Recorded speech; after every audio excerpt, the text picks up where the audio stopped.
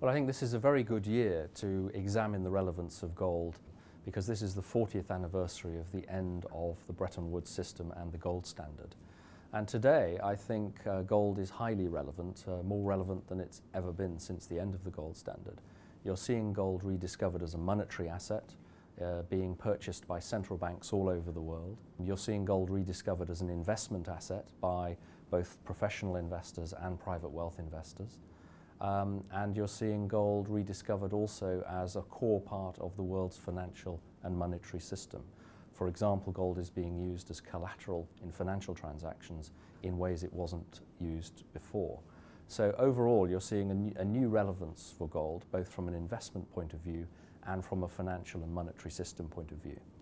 At the same time, you're also seeing gold demand continue to grow very strongly in the new economies in Asia, so particularly in India and China.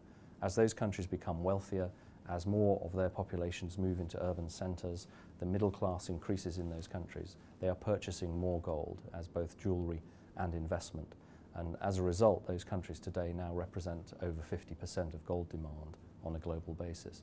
So you're also seeing gold discovered in Asia as a store of value and a way of accumulating wealth.